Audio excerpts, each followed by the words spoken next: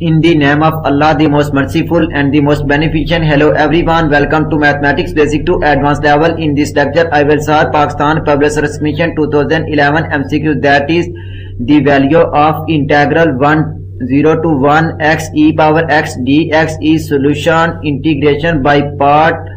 First of all, let's suppose u is equal to x, that is first function, and v is equal to e power x, that is second function.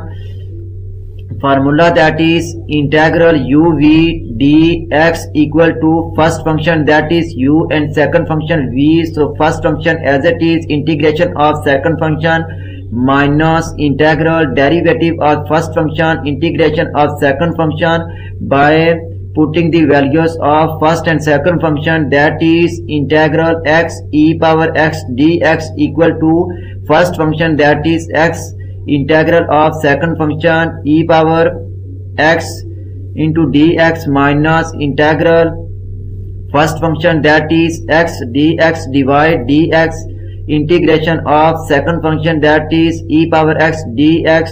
So integration of e power x is e power x, so equal to x e power x minus derivative of first function x with respect to x equal to 1, integration of e power x is e power x into dx equal to x e power x minus integration of e power x with respect to x equal to e power x. So x e power x minus e power x, limit 0 to 1. So by applying 0 to 1, that is 1, x equal to 1, e power 1 is equal to e minus e power 1 is equal to e. So 1 e minus e, that is equal to 0. Lower limit, that is minus 0 dot e power 0 is equal to 1. 0 dot 1 minus e power 0 equal to 1, that is minus 1.